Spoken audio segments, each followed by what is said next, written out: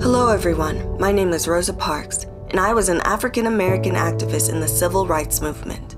I was born in Tuskegee, Alabama on February 4th, 1913. The United States Congress called me the First Lady of Civil Rights and the Mother of the Freedom Movement.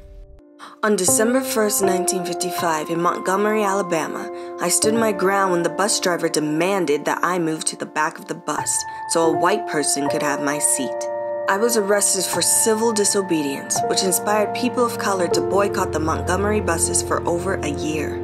After the federal lawsuit Broder v. Gale ruled that bus segregation was unconstitutional, I became a nationwide icon.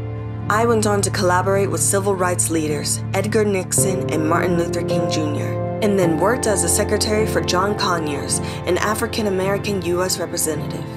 During the course of my lifetime, I received the Spingarn Medal, the Presidential Medal of Freedom, and the Congressional Gold Medal. My message to young people of color would be to always stand up for what is right and never give up no matter the odds.